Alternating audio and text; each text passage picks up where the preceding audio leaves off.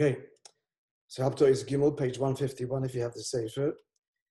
So he's explaining that Shmei Rabbah, the great name, is explained that in contrast to the name of a person that has some kind of intrinsic shaykhis to the person, by the Eibishter's great name we mean Kol Yochel, that there's absolutely no limit at all in any way to his expression, and for that matter, he doesn't even have to express himself. All things by very nature make their presence known because they exist in the world where there are other things. But the Eibishter doesn't exist in any place or space. And I mean that physically, I mean even spiritually. He creates all of that. So the shame of the Eibishter is Hu Shmei Bilvad, that is the absolute pure potential for everything, which means that there's nothing identifiable there. There isn't anything other than he alone. And this is the Shmei Rabbah. The incredible thing is that this is the whole kavanah, is to be mamshir that into the world. That notwithstanding there's a creation and a whole seder shtalshalos, and all the way down to Ilam Hazeh, la'olam, la'ol me'al maya, yisborech, that down here should be revealed the truth, that the emphasis there's nothing besides him, and it's all totally nullified to him, and this is nothing other than the consequence of his desire, which could have been, which is infinite, could have been anything and nothing, and it's this. So this is still anything and nothing. But it's everything because Hashem so desired. So I just want to relate something to what was said earlier in those base about, he talked about Moishe, that all of Yishtalshalos is God's works, God's action to bring out our external and negligible an expression of God it is, separate, meaning to say non-expressive at all of who he is, just like an act. You know, you're walking in the street, and as you walk on the street, you leave a mark on the sand, or you crush a little stone, just to cite an example, that's entirely unexpressive of who you are. Anything can do that. It's most external. But the obvious point is, and that's the whole point, that in this external world, like actions can be endowed with the greatest significance and meaning. Per se, they're nothing. But an action that is a mitzvah action becomes everything. At any rate, the main point being conveyed here is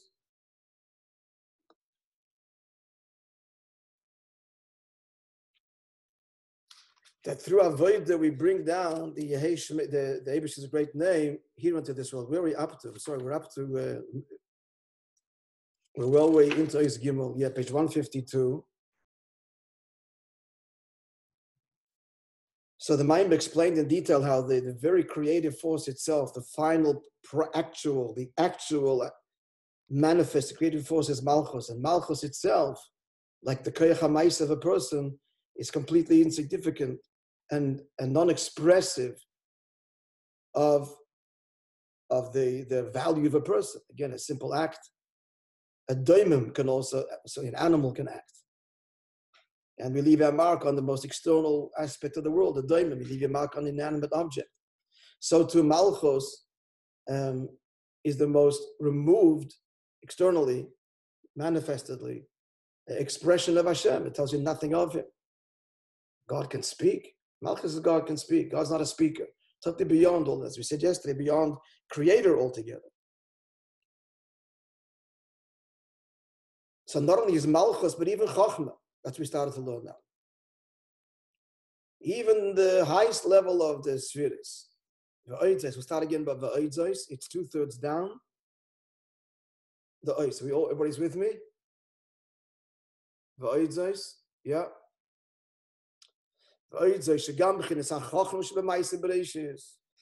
Chachma, in the process of which is part of many steps back, but part of the whole creative process, but a very lofty level. Sheshedesh Malchus and Chachma, and Malchus ultimately is rooted in Chachma. Kamaimer Abba Yosef Brata. It says in Zoya that the father founds literally the daughter. There's a unique relationship between a father and a daughter and a mother and a son, as explained even in Nigla. Right? Ishmaz Yitchili led this bas, Ishmaz Mazras Tchili led this by. You led this ben. At any rate, we'll leave that aside. So who would begin as Asiya? So even Chachma is like Asiya in the sense of, again, push it to language. Looking at Chachma tells you absolutely nothing of who God is, notwithstanding its extraordinary revelation.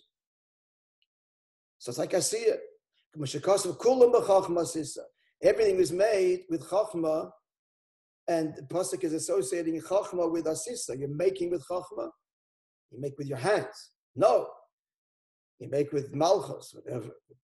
But the pasuk is hinting that even Chachma is an act, a very external expression, external, the merest, not just external, non-expressive of who the Eibishter is, per se.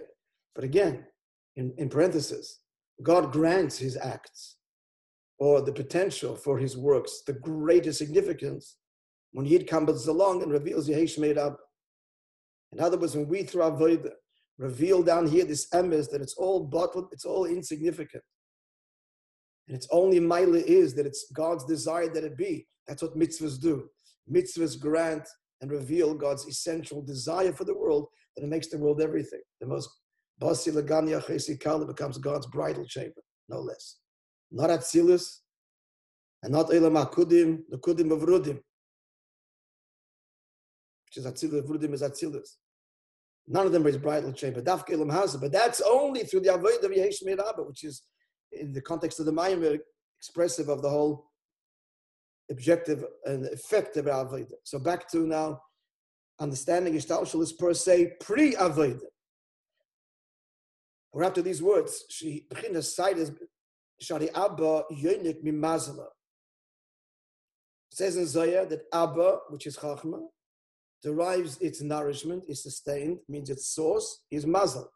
And Mazal means merely a dripping down, a very faint glimmer of godly expression. In the words of the Meine Bechina side is Bilvad, like hairs. Like the hairs we see on a person. That the life force is very minute and is drawn into them. Speaking now the head, the hair of the head. It's the nourishment comes to them via the skull. The skull interrupts. That's the tzimtzum. The skull interrupts between the life force and the hairs which come post or after the skull, which means the skull, which is expression of the tzimtzum, means that the life force that is invested in hair and the sinus is extremely small. So little is the life force there that the hair has no feeling. When a person cuts his hairs, he won't feel pain at all.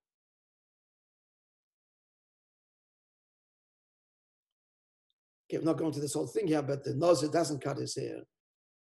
That's because he's mamshich. In the sinus, there's profound godly awareness, and therefore could even be physical pain. At any rate, the Rabbi Tomer. That's what they say. So likewise, Abba comes, Chachma comes from Mazel, meaning to say that what produces Chachma is this very faint, very, very little investure. Shochayis Nivdal, it's a life force that is separate from God himself. By separate, we mean in its own expression of who God is. Habaya the Hefsek, and it comes through the great Tzimtzum. So even Chachma is what is like Maise. Even Chachma, again, Chachma doesn't tell you who God is. You look at Chachma, you see this wise, intelligent being. That's not who he is. It's something he gave rise to. It's a decision to manifest himself that way, but he himself is utterly beyond. And therefore can be appropriately termed like a work, a deed of his, like a simple act per se, without endowing it with value, is absolutely tells you nothing of a human being. Just to clarify, if there's a mark on the ground, you look at that mark, that tells you a human being made it. It could be made by anything. A simple mark, a simple scratch, a simple act does not tell you the act itself, does not tell you anything of the one who did it. So even Chachma tells you nothing of who the Eibishter is. It's this merest expression. We're not finished yet. He's going to up the ante, going higher and higher and higher, and it's all insignificant. And through Avodah, the Yid is mamshich the Shmei Rab. That'll be the end. Continuing now, probing deeper into higher and higher nishtalshalos, and recognizing that notwithstanding its glorious manifestation, relative to us, it's incredible. It's godly, it's divine, it's revelation, it's so great, in fact, that Atzilus would totally blow us away.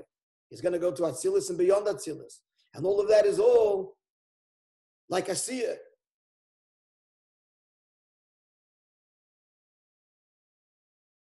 It's all Mili Ha'oreh. So continuing now the journey. The Ma'iliyos in Igam called Gilui HaKav. The whole Gilui of the Kav. What's the Kav? So to remind you, this is quoting from the classic Sefer Yetzirah, which in a few short words describes the whole process of creation upon which thousands of Maimarim are based, and all the writings of the Yigdal, etc., much of his writings. And this is what it says there in very simple language. The beginning, the infinite light filled all the space. Every word here is totally, needs to be unraveled. Obviously, because what does it mean space? There is no space in the beginning. What does it mean?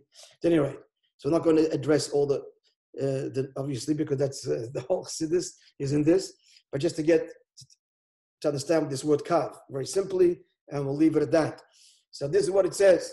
So in the beginning, the infinite light filled all the space. Then God removed the infinite light, leaving a vacuum, and then projected into this vacuum a beam of light. A kav, a line of light. What this is conveying is that the beginning is the Ein itself, and then there's the great Tzimtzum, leaving a Makam Cholol, an empty space. We don't mean this literally, not even spiritually, literally, Chas v'Sholom. Tzimtzum is not to be understood k'pshuta. We talked about this. There are 4 shittas of the Tzimtzum. The Alter Rebbe addresses this now in these days of Tanya. Those who made a mistake and understood the Tzimtzum literally, they meant well. We're talking about great Jewish scholars that misinterpreted the Arizal and these 4 shittas in the Tzimtzum. The Rebbe explains in a famous letter printed in Chilek Dada L'Kotei Sichos, the 4 positions. The bottom line is the Alter Rebbe's position, which is the one that's now universally accepted. A, the Tzimtzum is not literal, and B, we're speaking about not essence but revelation, manifestation. It's in the and it's not literal. So you've got 4 things to play with. Literal, not literal, Tzimtzum and therefore hence the 4 shittas. At any rate. Yeah, so Hashem projects into this so-called empty space, this beam, this kav. Kav means a line. And implied in the line is points, higher or lower. And all of Ishtalshalas, as it were, emerges from this line, which is now graded godliness. Godliness that now inherently in its manifested state is limited. And once you've given rise to limitation, that leads to what I'm looking for, not leads to further limitation. As soon as limitation is established, then there's less, there's more. So the whole idea of a ladder of divinity is put into place, which is what he wants. And the bottom of this ladder is so it all begins with this kav, this line, this projection of godly light into or through the tzimtzum, into and through the tzimtzum, piercing the tzimtzum in the words of Kabbalah and Chassidus. So what about this kav? Let's have a look at it. Do you imagine? Maim is lifting us as observers of the Kav. And the point of this whole study is not to become academics in the mechanics and geography of Alikus, but the point of this all is to appreciate the Eish Meirab, the mitzvah that we do, the investure of God's very essence in the small minutia of the physical world on an action level when it's imbued and connected to the Anochi Hashem Elikach. That's what this is all meant to inspire and elicit from us. Deeper appreciation of what is real and what is true and how we got where we are and what we are a reflection of. And the whole objective is to walk around with the chassidus in your head, which means godly awareness, hovering in the background. No matter what we're doing, the idea is hopefully that we are consumed with the Maimer, consumed with Elikus. That I would quote many times. We read the story. Kusha Lepli was a businessman, and his whole deal there, a whole contract. And the bottom it says Sachar Kol, total, and he just couldn't help himself. Total, Eined Milvada, finish, Gamarnu. Didn't have to drum that up, that feeling. It just, those words couldn't mean anything else there. Bottom line, in the middle of the business, bottom line, Eined Milvada. Who is that? Kusha Lepli, Kasil Lepli. I celebrated the famous chassid, one of the most famous chassidim in all of Chabad history, of the Alter Rebbe. Many wonderful stories with him. Okay, continuing now the Maimer.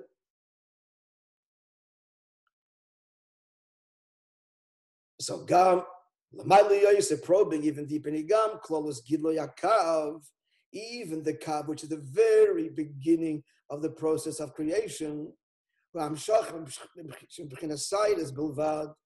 itself is only like a hair. As we just defined earlier, it's alive, but barely. It's the faintest expression of Elikus, meaning the Eibishter relative to God himself. Kamayim, like it says in Zayar, Hai Chuta Yakira Kadisha, this literally precious, holy thread, which is another reference to the Kav, to this line, this projection, this beam of godliness that projects downward, metaphorically. The whole side of the Dikna Taloyin Bay, at all of the hairs of the beard, the divine beard, all come. This is the Gimel Tikkuni Dikna, the 13 Tikkunim of the divine beard, the 13 divine attributes. So it's all Taloyin, that all of the hairs of the beard come from Ikra Mazel. It's all called Mazel. It's a very cryptic statement, but everyone quotes it because it says the word Mazel here. It's telling us Mazel means just, Noizla means to drip down. As if a Noizla min alavana, the water, the top of the mountain, but then all the way down, it gushes. At the bottom, it drips, little drops. So that's what Mazel means, something that drips down from a very high source. It's one of its meanings. So Mazel Tov, you mean that should drip down into your life, Tov, a very high, good, wonderful blessing. Does Talyan mean connected? Dependent, literally hung. So it's called Mazel. But summary of the statement, that the source of the Kav is called Mazel, which means even the Kav, which is the very beginning of Ishtalshalos, at its highest level, that only comes from Mazel, a metaphoric dripping, tiny drops, tiny reflection of Elikus. Because the Kav comes through the Tzimtzum. And so therefore the true being of God is totally eclipsed, consciously, from the revelation that follows of post-Tzimtzum. Yeah, we're following all of this. Yes. Continuing, like we said before about creation b'chalal, that the life force invested is very, very small, contracted. Because Malchus itself, which is the creative force, it's also the merest reflection. Likewise, the kav comes from where? The tzimtzum, mazel. The same picture repletes. It's all relative. In the world of Ishtalshalas, there's higher, there's lower, there's extraordinary revelation, there's small revelation. But that is giving us in the big picture, in the big objective picture, it's all asiyah. It's all the merest ha'orah, the merest reflection. So likewise, the kav, which is the very beginning of creation, that's the loftiest levels, way beyond that Atzilus, the very highest levels there. It's all through the tzimtzum, which means it's all like a merest reflection. That's because we get some more Kabbalistic detail here, that the kav comes malchus de ein sof, just like malchus of Atzilus is the source of biyah, the malchus de ein sof, which is pre-tzimtzum, is the source of the kav. Without going into detail there, you get the general idea. It's malchus de ein sof, which malchus itself is within the ein sof, the concealment within self. That's what it means. Concealment within self to self. That's the source of this beam, this light. And Malchus de ein sof is the source of Malchus and all the subsequent levels that conceal and contain. This is like it says in Tanya, your attribute of Malchus is Malchus Kolilam, is the attribute of all the worlds. Malchus is a reference to your Malchus, is Malchus de ein sof, and this Malchus de ein sof, which is concealment within self, which doesn't really conceal anything. It's the power of concealment, like yichaylis, potential. I don't want to elaborate here because it just will distract us, deflect us. But we get the idea that Malchus de ein sof is the source of all the subsequent Malchus, all the way down through all the worlds. Conclusion. This is all pre-Aveda. It is all before Yid comes along with all this koyach, says Yehish made up. Even after having corrupted every dimension of his life, of Malchus, of the world, and Eibush Shechina, in all 10 aspects. Maybe it's not even, maybe it's dafka, but anyway. He says, Yehish made Abba, and then not only does he fix all the blemishes, that's not enough to go back to the innocent state. For that, the neshama could remain above and remain forever innocent and pure and childlike. No, it's to bring down the Yehish made Abba into this fractured world and connect it to, as he did, to the pre-tzimtzum truth of who Shmei Bilvad, as we explained at length in the previous Oisius, that be our experience in this world, in the body, in creation. That's the Dira Lo Yizbarech, and to be continued tomorrow. Or we should go further. Yeah, we start at 8:15 to go a little bit further. Yes, please. Yeah? Okay, a little bit further and then the story. Omnam kol zeh hu eifes say the ishtalshus k'vishim mitzad ayisavus. Everything we described till now is ishtalshus, as God created it. Before Yid comes along and does avodah.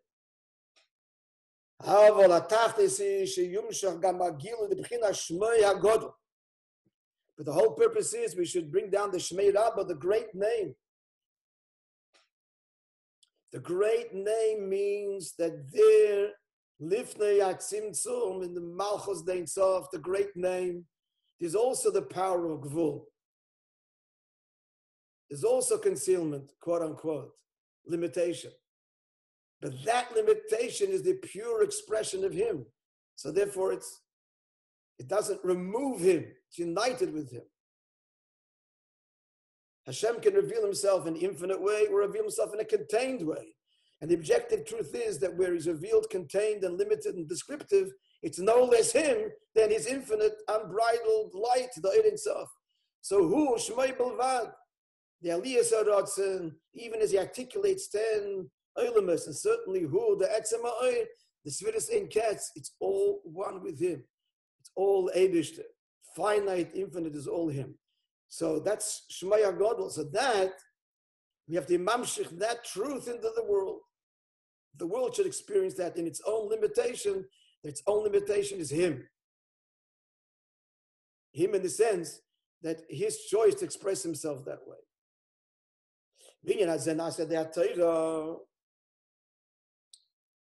And Torah is the means to do this. It means in general, Torah, mitzvahs.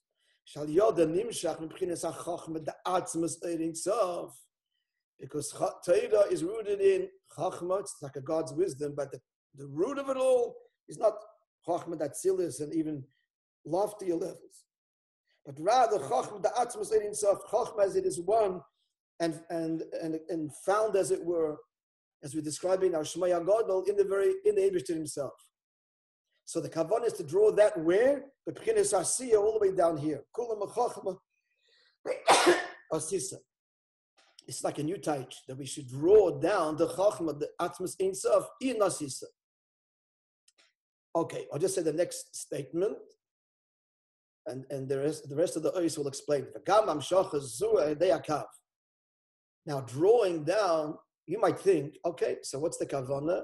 Is to bypass this whole system, which is all finite and merely like symbolic of hairs and mazel and all of the things we said, and draw down Atmas Ein Sof. No, it all has to be drawn down into the cup. The question is, that's going to compromise everything. What have we accomplished? And how could it even happen? How can you draw down the very essence, unknowable beyond infinite God, through this kav, which is this finite, graded beam of divine projection?